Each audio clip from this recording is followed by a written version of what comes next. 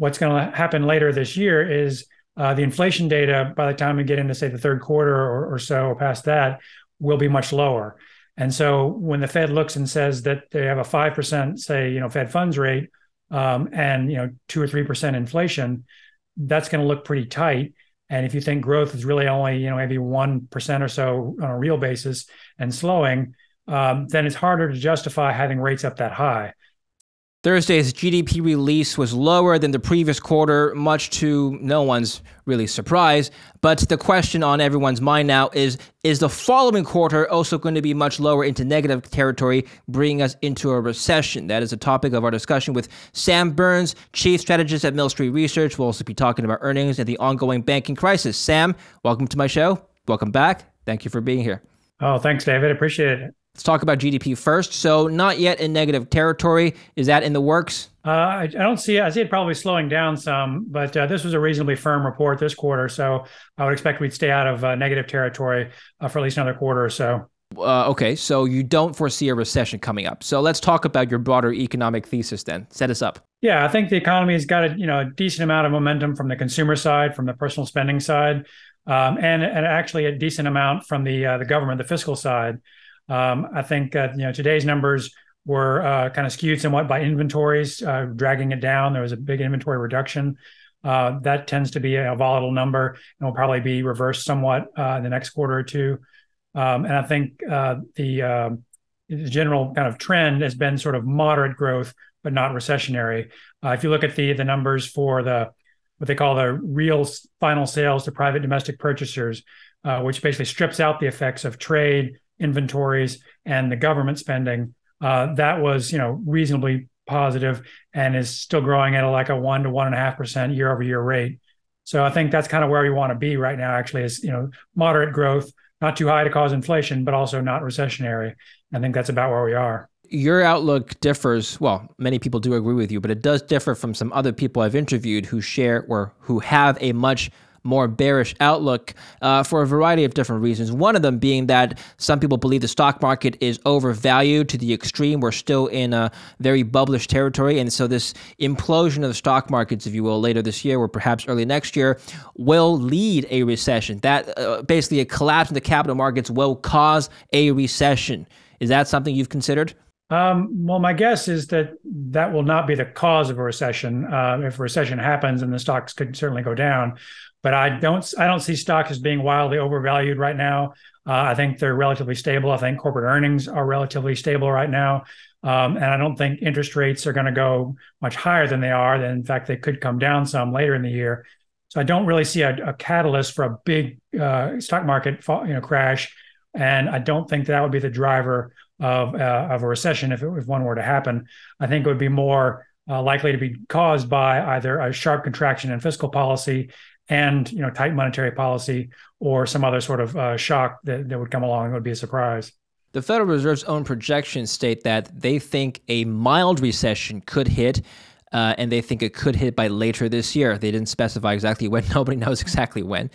But they did admit that it could happen later this year, a mild recession, they said. Can you evaluate that statement? Yeah, no, I saw that some of the Fed staff were sort of projecting that, or at least opening up that as a possibility, which is interesting in light of the fact that they still seem to be, pretty well aligned with raising rates again next week at their May meeting, on the view that inflation is still too high and they still need to slow the economy more. So I don't know how you quite square, if you really think a recession is imminent, that you would need to keep raising rates further. That those are kind of two slightly opposing views, even potentially within the Fed. So my view is that inflation is actually lower than it looks in the data, and that the economy is already slowing on its own and probably doesn't really need any more help from the Fed. And I think there is certainly the possibility of a recession, or at least maybe a quarter here or there of mildly negative growth. But I don't think that there will be a severe recession. And I think the momentum in terms of the labor market and consumer spending is still, sufficiently positive to avoid it in the near term. So I think, you always have to keep in mind the possibility of recession. I think spending has been slowing down a bit. January is very strong, and the last couple of months have been a bit slower. But I don't see a recession imminent. And so I'd be surprised if the Fed were going to simultaneously say a recession is imminent, but also we need to raise rates.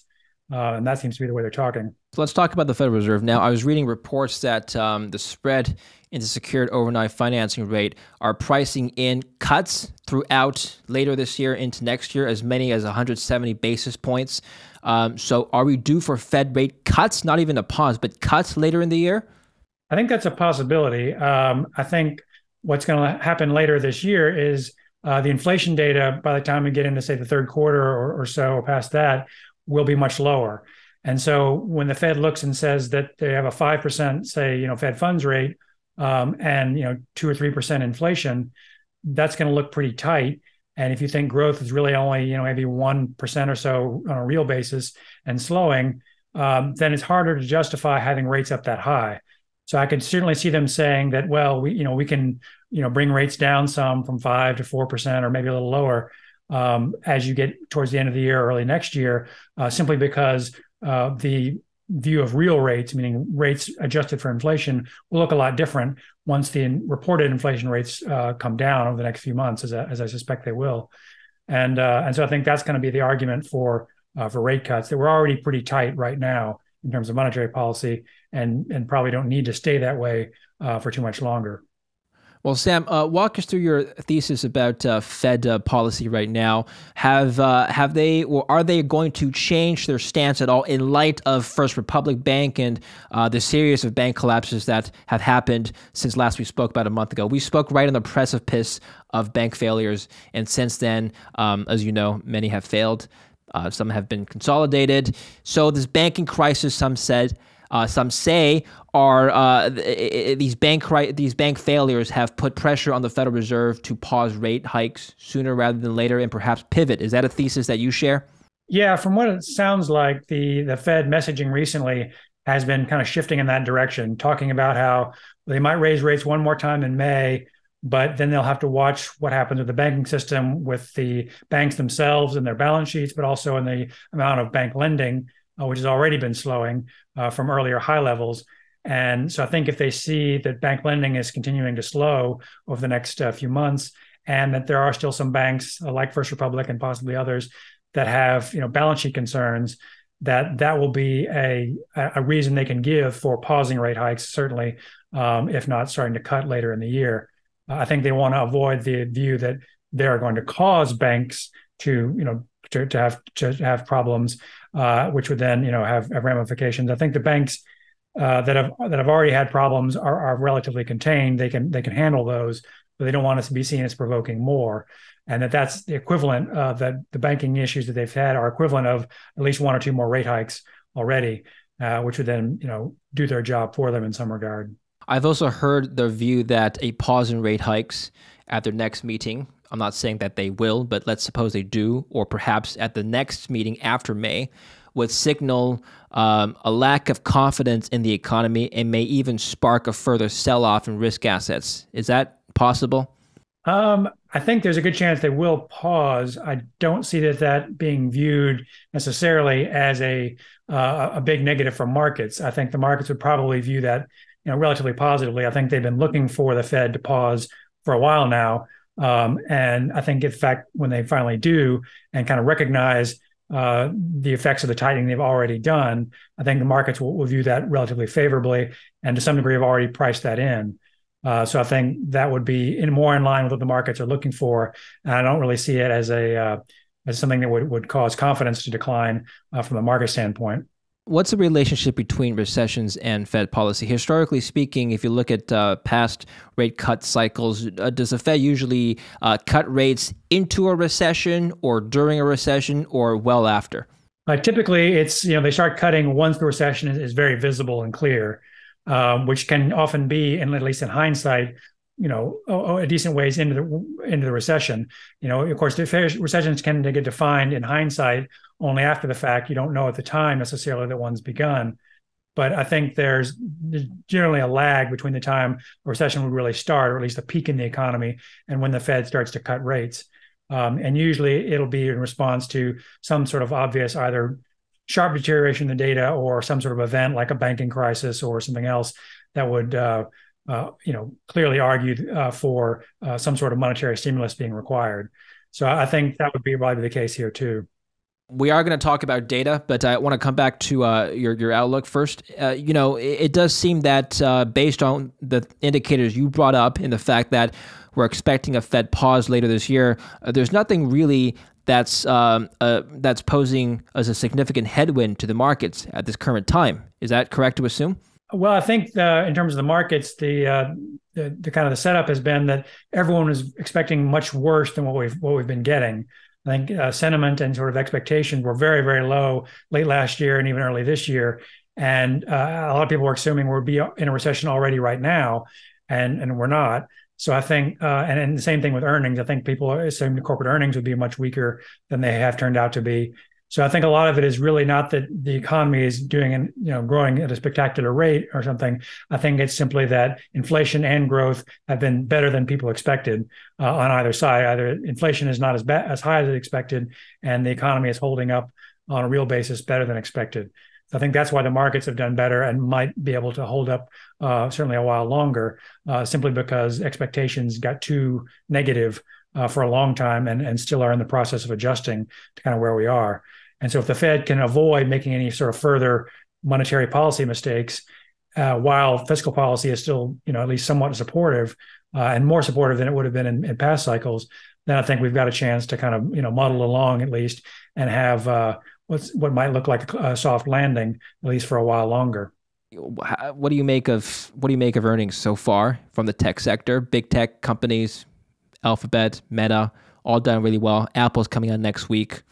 Consumer sentiment has been declining, actually. If you take a look at the consumer sentiment index, 9-month low from the data that we got last week. And so going forward, it seems that consumers are feeling less positive, but they were spending money last quarter. That's right. And I've been certainly putting more weight on what people are doing with their money rather than what they're saying in response to the surveys about sentiment. Sentiment has certainly been skewed kind of for a while this cycle relative to what would normally be the case in a cycle. Usually when the job market is as strong as it is, consumer sentiment is much stronger. People can still find jobs. People are still getting raises. That's normally a good situation for consumer sentiment. So I think it's other things that are probably driving that. I think the earnings are a reflection of both relatively good top line sales growth and sort of a focus on costs. I think particularly for a lot of those big tech companies, some of them maybe have overhired or were spending too much money on the cost side last year or the year before, and have now started to really address that. And so while it's brought about some layoffs and restructurings, I think that's helped their earnings hold up a lot better as they've brought costs in line with revenues. I think that's generally been true for a lot of other companies as well. And that's why you're seeing over 80% of the companies beat their consensus estimates. And what are your expectations for inflation going forward? So the latest reading down again since the previous month. We're at 5% now. I was looking at data.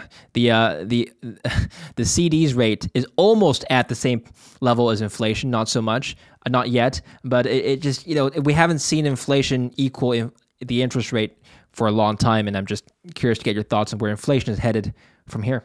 No, that's right. And certainly the reported year-over-year inflation rates that you're talking about are still relatively high, although they are falling. My view has been that the inflation data, the CPI and the PCE, things like that, are still being fairly heavily influenced and kind of skewed upward by the way that housing costs and shelter costs, rent, is calculated in those data. And it's not that it's incorrect, in the sense that they're calculating it the way they always do, but it incorporates a pretty significant lag.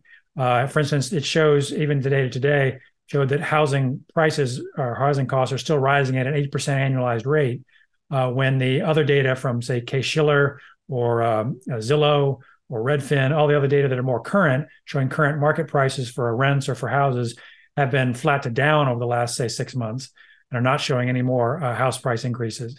So I think a lot of what you're seeing in the data now is sort of a lagged view of what inflation has actually been doing, and that actually inflation is somewhat lower than it looks like in the data. And you'll probably start to see that further over the coming months. If you strip out the shelter component of the CPI, it's actually much lower over the last 6 to 9 months, and would be actually below 2%. So I think the inflation, big picture is actually better than it looks. But I think the data is still being skewed by the housing costs having moved up so fast and now moving kind of down so fast.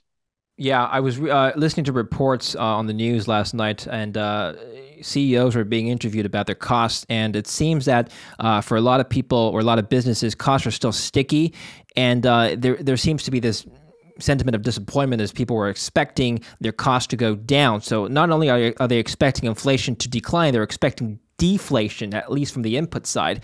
Is that something that's in the realm of possibility, just outright deflation? I think people are conflating inflation with disinflation. I mean, just because prices are growing at a slower pace, it doesn't necessarily mean that prices are coming down, but I think people are anticipating prices to come down into an economic slowdown. Is that something that could happen? No, I think you're absolutely right that there's a big difference between disinflation, a lower rate of inflation, and actually deflation, prices coming down. I don't know that we'll see a lot of deflation. The one place you kind of have seen that is actually commodity prices. A lot of energy prices and other commodities have really come down from where they were, say, a year ago, and have been kind of flat to down over the last 6 months or so. So there are some places where you could find outright deflation. But I think in general, you're going to have prices kind of stay elevated relative to where they were, say, pre-COVID, which I think a lot of people was where they're kind of anchored in their minds of what they were used to pay, pre-COVID and what they're paying now. Prices are still going to be higher. It probably would take a lot of work for them to go back down to where they were pre-COVID, but I don't think that's necessary. I think all that really is necessary is for the inflation rate to come back down, and that's already happening. And so I think people will probably just they'll adjust eventually to the level of prices as once the rate of change slows down. Well, let's talk about sector allocation now. Let's start with energy. I'd like to talk about energy first. So people often say that energy is a good sector to invest in during an economic slowdown, or perhaps going into an economic slowdown, as the demand for energy is inelastic for everybody. However, we're seeing, like you said, commodities go down. Energy in particular, crude oil has come down, natural gas has crashed. So how do you view the energy sector in light of all these factors? Yeah, so for me, the energy sector, the stocks, that produce, oil and gas and things like that, I've been underweight them in my sector allocations for some time, and still am. I think the demand side for a lot of those commodities is what the reason we're seeing the commodities come down. I think it's relatively weak overall, partly just because growth is in fact slowing, and there's actually been an increase in production for a lot of those things over the last year. And because, of course, the shift away from fossil fuels, this is sort of a longer term ongoing thing, is weakening demand on a structural basis for traditional fossil fuel based oil and gas companies. So I would tend to sort of stay away from those, particularly. And if you do think a recession is coming, oil demand will probably slide even further. Now, things like utilities would be more of a defensive area that would hold up probably better in a recession if you think one is coming. The risks to utilities would be more that they're exposed to interest rates. They have to borrow a lot of money, and that there's not really a lot of growth in demand for utilities, but it is more stable. So I'm more tilted toward the kind of the growth sectors, technology, communication services, as well as some of the industrials and consumer stocks. Now I've still got a little bit more of a pro-cyclical and pro-growth tilt, because I don't think the economy is going to be in recession right away. And certainly the earnings estimate revisions that I look at are aligned that way. The analysts are still, raising their estimates more in the cyclical sectors, at least, versus the defensive sectors. And so I think that's a pretty good sign, at least for the next few months, that we're probably not aligned for a recession and really defensive sector positioning right now. What sectors do you like the most then? So I'm most overweight in industrials, technology, and consumer discretionary right now. I've also got some overweight in communication services. So some of those big tech growth names that have been reporting good earnings lately are in the sectors that I've liked. I've been moved to neutral in financials a month or two ago, and really more the banks is the problem there. There are some financials outside of banks that are actually doing okay, insurance companies, things like that. And so I think you have to be a little bit more selective within sectors in some cases, as opposed to buying just the whole broad sector.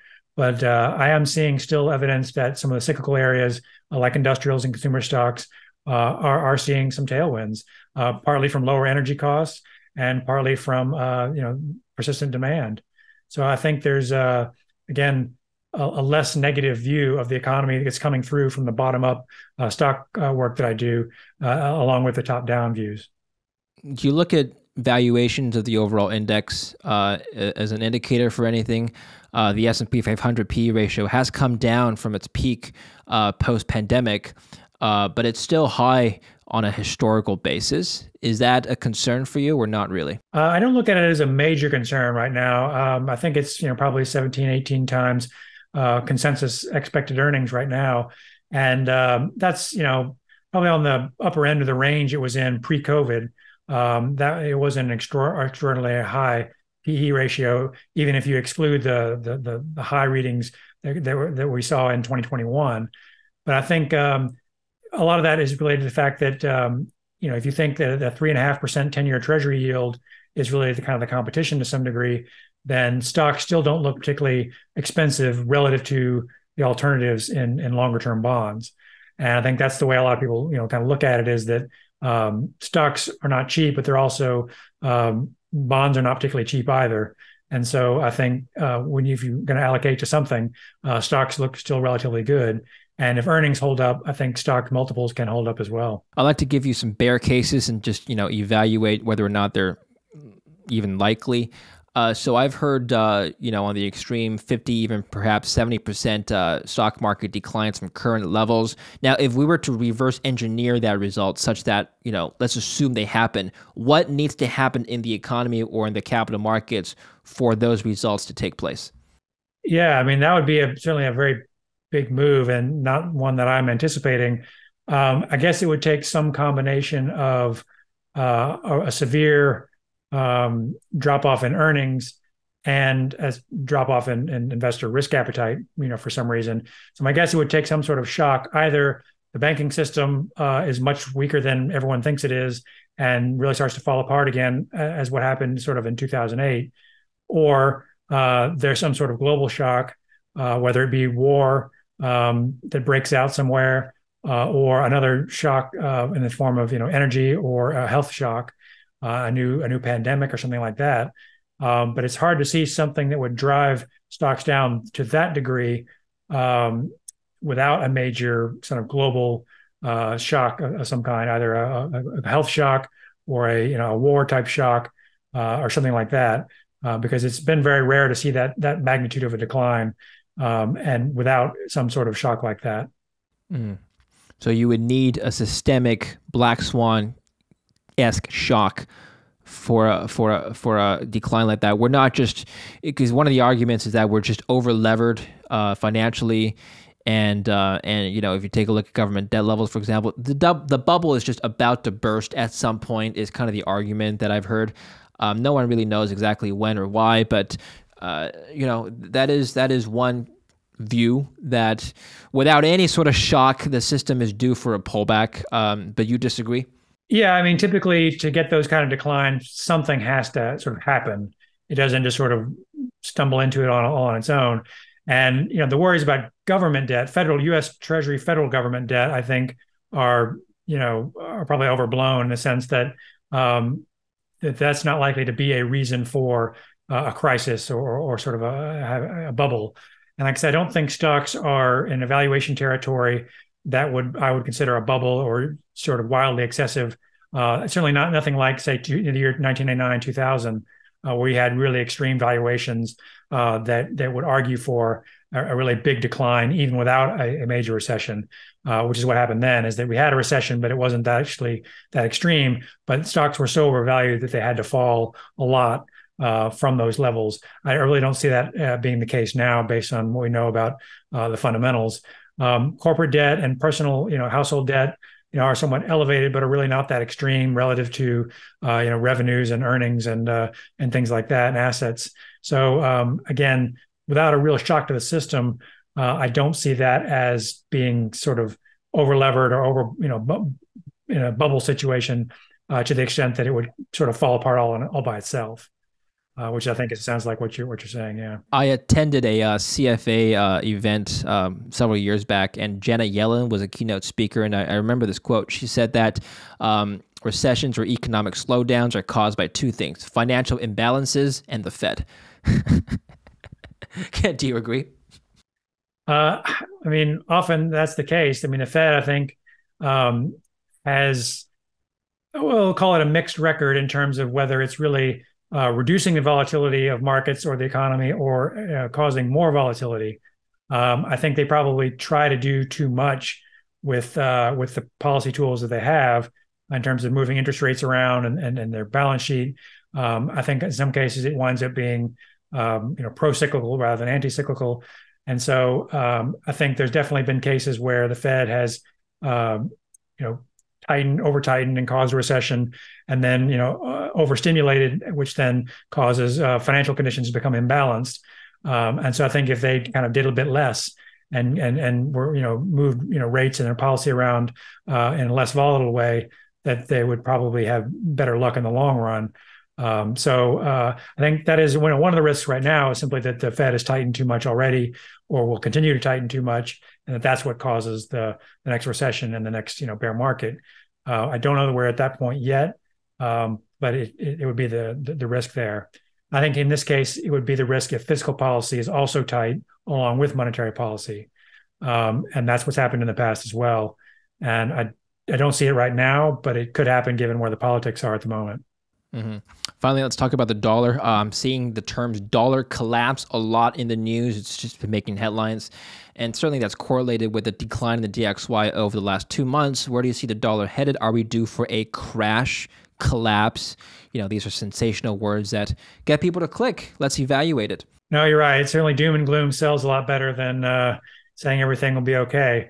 But I think, the dollar's weakened. It obviously had a huge run in 21 and 22, both a combination of the Fed's raising rates faster than everybody else did, and people wanting a safe currency to go into. That's been reversing over the last few months. The euro certainly has done better. I think a lot of people thought the European economy was going to really fall apart completely, and it hasn't. It's managed to muddle through the war in Ukraine and the energy crisis. They're still having issues with inflation, and things are not great there, but they're much better than people assumed that they would be. I think that's been reflected in the rise in the euro, which of course means weakness in the dollar. So I think to the extent that the dollar is weakening because investors are a little more confident and willing to own other currencies, that's actually in some ways a good sign.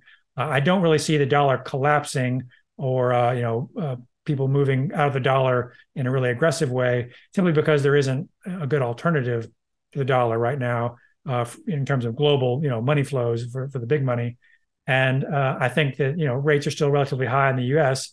and therefore attractive for global investors. Rates are still higher in the U.S. than in Europe. So I think the dollar could weaken somewhat further, but I don't see it falling apart or crashing again without some sort of a shock.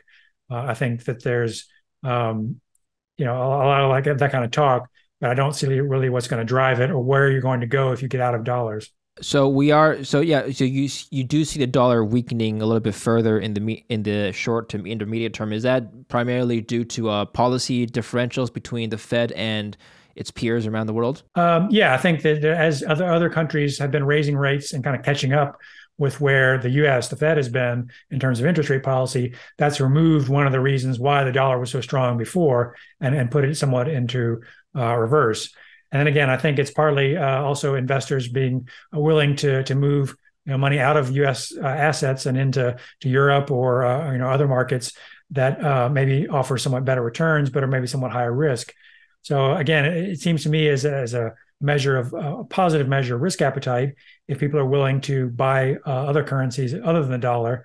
But I don't think that that's going to be a reason for the dollar to fall apart. I think it's more a matter of the big interest rate differentials that drove the dollar up before have kind of been reduced, and people might be expecting rate cuts later this year from the Fed that would reduce demand for the dollar somewhat. And I think willingness to own other assets is helping the dollar weaken a little bit and other currencies get stronger. Yeah, and I think we do have to put things into perspective. If you just zoom out on the DXY chart, we're at 101.57 today. The last time it was as high was 2016, and then before that it was early 2000s. So, 7-year high and then 20-year high. Right, so, yeah. Right. Yeah, people were complaining last year because the dollar was too strong. So, now it's less strong. So I think it's as long as it's relatively stable in a range, that's really the ideal scenario that you'd want. All right. Well, thanks for your insights today. I really appreciate it. And before we take off, Sam, where can people learn more about your work and read about your analysis? Oh, sure. Yeah. So my website is millstreetresearch.com, and there's lots of information there about the work that I do, sample reports. I have a blog that I update there that you can check out. And then I post on Twitter and on LinkedIn reasonably often, posting comments about the macro outlook. So people want to get a feel for what I'm doing can follow me there as well. Do you ever get hate mail from the market bears? Just curious. Not too much. I do hear from bearish people sometimes, and they are surprised that I'm not as negative as they are. But I try to look at the data. I have models and indicators that I've used for a long time, and really can rely on those. And right now, they're just not telling me to be bearish. So I'm going to stick with the indicators that I know and rely on, and that's what I go with. All right. Well, I'll put a link in the description down below to your work and to your Twitter, and also to those people wanting a bearish view. I'll put a link to another interview I've done with a bear, but just to get a different perspective. But Sam, I appreciate your insights. Thank you for coming on today. Thanks very much. Thank you for watching the David Lim Report. Stay tuned for more, and don't forget to subscribe.